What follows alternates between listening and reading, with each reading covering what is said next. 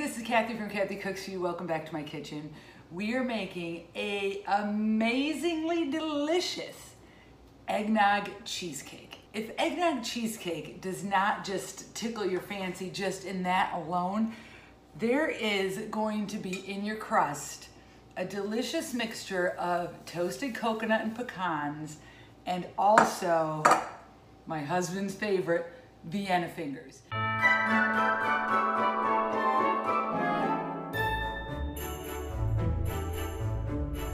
Okay, we are going to put our cookies right in with our coconut and pecans. Oh my gosh, I think I could just eat the crust alone as a dessert. Even just like this, sprinkled over ice cream. Oh man, that would be so good. And then we're going to add our butter in. We want to do that a little on the slow side. Ooh la la, that is going to be good. So we're gonna get this all mixed, and I have a few pieces like this. Do I eat it? I think so. This is going to be an amazing cheesecake. You can use this crust with any kind of cheesecake you wanted. Here is our 9-inch springboard pan. I'm just gonna put a coat of oil. Okay, let's get this in.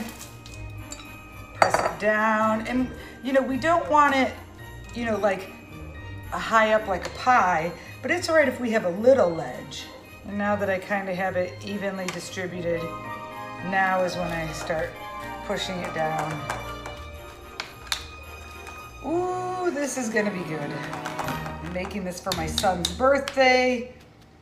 Since his birthday is around the holiday season, why not? We're gonna bake this at 350 for 10 minutes.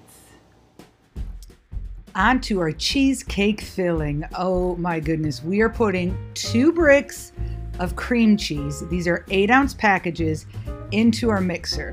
Let's get that all mixed up so we have all those lumps out. We're still gonna have an opportunity to get some lumps out when we get our sugar and our eggs in here. And speaking of sugar, it is time to add our sugar a little at a time and make sure it's beat well and just add it slowly. Man, oh man, it is coming together. And now we're gonna add our spices and our eggnog. The spices are cinnamon and nutmeg, and we're gonna put some cornstarch in there to firm it up also. Time to add our rum and eggs. I used a dark spice rum. You could also try using a coconut rum or any other flavored rum. And when we're adding our eggs, add them one at a time and beat them at a slow to medium speed. Let's let this cool 10 minutes and then we'll pour our cheesecake filling in. Okay, let's slowly pour this in. Wow. The cheesecake filling tastes so good, I must admit. We're gonna put this bad boy in a 325-degree oven for 55 minutes. Hopefully it won't crack. Cheesecakes are notorious for cracking. Okay. Timer went off at 55 minutes. Just wanna see if there's not much of a jiggle. So we're gonna take this baby out.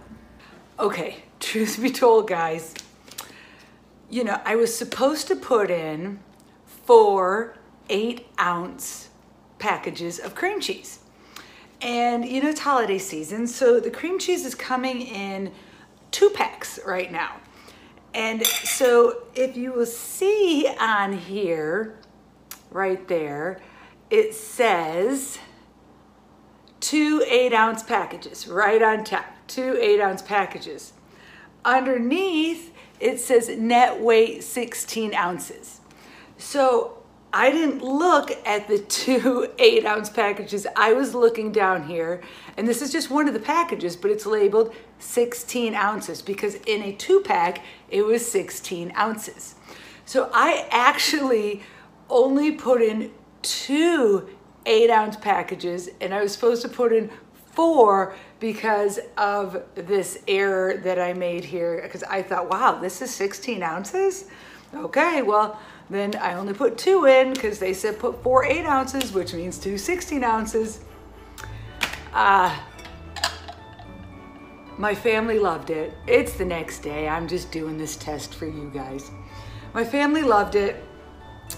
So, hey, it was an okay mistake. It still is very cheesecakey looking. Doesn't look like it's lacking. It would have been higher, obviously, if I had put more cheese in it. But I'm going to try it for you because I only had a little bite last night. I was too full.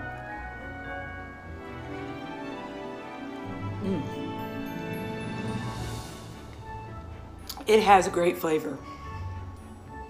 Now, if you don't like it really cheesy, then only put the 2 in. If you want a lot more cheese flavor, you want to put all the cheesy cream cheese in like you're supposed to.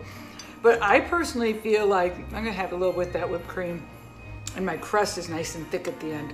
The crust is amazing, super fun crust. Use it for other stuff.